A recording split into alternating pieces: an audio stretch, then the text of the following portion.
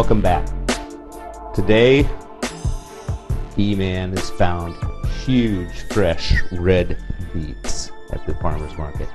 And one of my favorite ways to prepare these is so simple and quick. I think it's going to be one of yours as well. For this dish, all you need is a good-sized beet, some honey, fresh thyme, and a little olive oil, of course. This is one of the pieces of equipment I can't live without. It's called a mandolin. And I think if you don't have one, you'll love to get one, because it makes short issue of slicing something like this root vegetable, carrots, zucchini, or anything else, even your finger if you're not careful, into beautiful little julienne strips.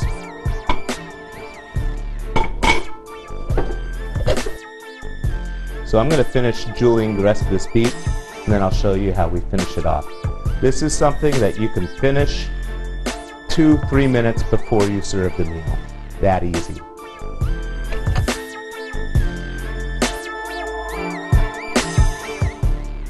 Now the sweet finish for our lovely beets. This is one beet shredded. I gotta love it. Alright, take a little olive oil.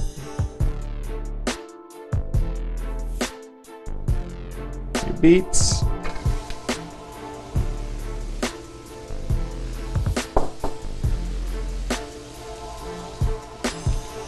And the fresh thyme. I bought this thyme probably 4 days ago, 5 days ago. And it was nice and green at the time, but now it's dried out. Makes it very easy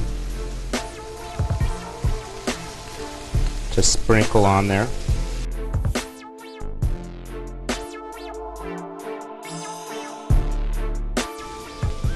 And everyone's favorite sweetener, the natural superfood. Forget about sugar. Seriously, think more about honey. Oh, love it.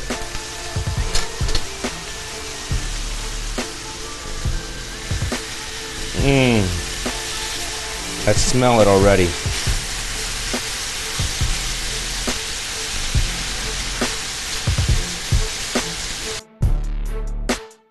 Since the beets are cut so finely, it doesn't take much time at all.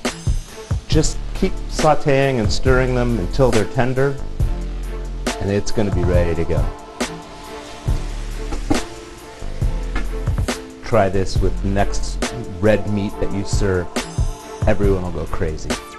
I hope you use this tip, because I love it. Peace, love, good food. Here comes the family walking down the street.